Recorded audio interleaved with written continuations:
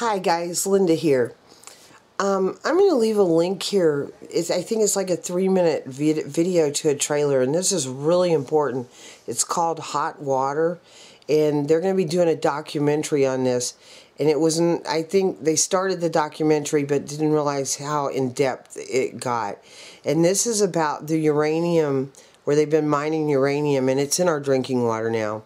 And it's more than they thought, and we're worried about radiation, but now we need to look at a different form of where radiation's coming from. And so if you'd please just watch the video. It's 3 minutes and 2 seconds, I think.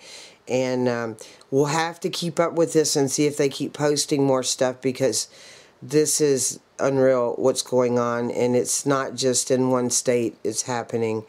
And if you'd remix this, I'd appreciate it, and let's get it out, because we need to start taking care of ourselves and the earth, and let's get proactive on this. And I love all of you. Peace, love, and truth, and I'm out.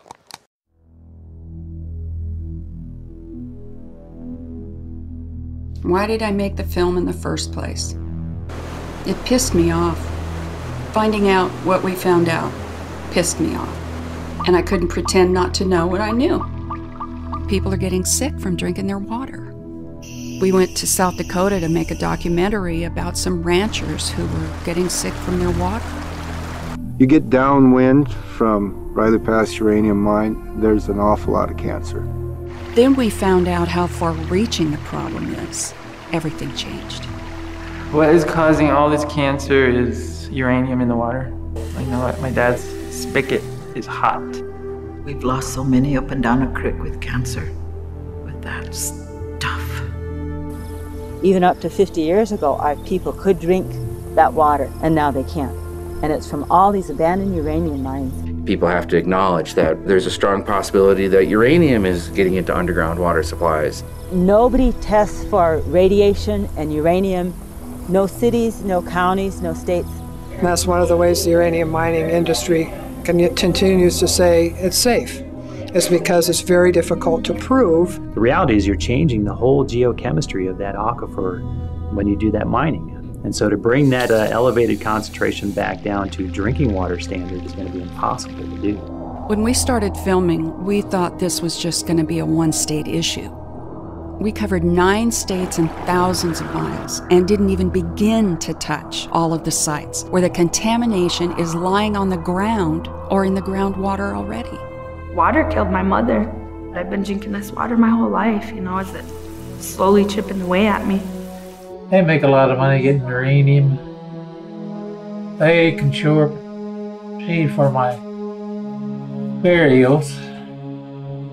Warning signs should be posted about the uranium danger. And we just keep adding loved ones, saying this isn't something we get over. It just spins its ugly head in a different way. This whole question of nuclear power is at a watershed moment. It's too expensive, it's too dangerous, it's environmentally threatening. And we don't know how to deal with the mining issues, the waste of the mining, the tailings. We're poisoning ourselves and our planet, and it's a shady bet that we're really going to be able to deal with this stuff in the time that we have. If our representatives knew how dangerous this truly is, they would be making very different decisions about how we handle uranium. I'm living proof. My family's living, well, dying proof that it's here and we're sitting on poison water.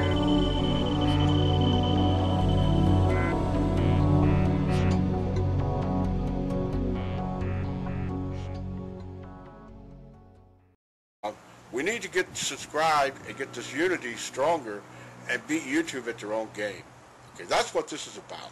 Like I say, go to the remix button, hit the remix button. That way you'll have this video and keep up with this. Otherwise, you know, YouTube's just going to control us, guys, and it's really bad.